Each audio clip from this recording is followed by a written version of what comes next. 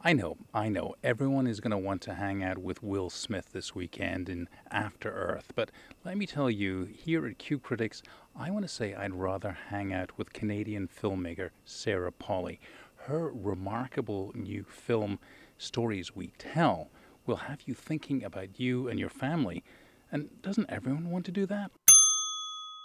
Sarah Polley has had a remarkable filmmaking career. As a child actor, she actually made so much money. She was independently wealthy before she became an adult.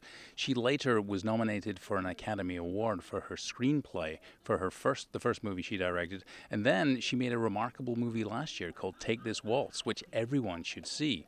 Now, though, she has actually taken the camera and she has turned it on herself. This all started when, actually years ago, her siblings started joking about how she didn't look much like them. They began wondering about whether their mother might have had a little dalliance, shall we say.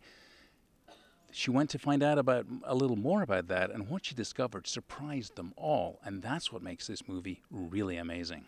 I remember Johnny saying that someone thought that your father might be someone that Mum had acted with in a play. And I told them not to say anything to anyone, but then they turned it into a joke.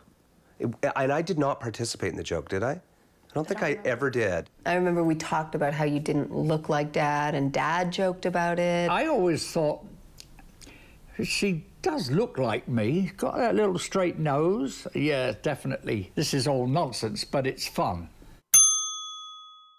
As Sarah Polley tells her story, though, basing this film on her own life, she examines how families tell their own stories, how certain facts become exaggerated or obscured, or we all tell our stories from different points of view. We all emphasize different things. This comes through in this movie.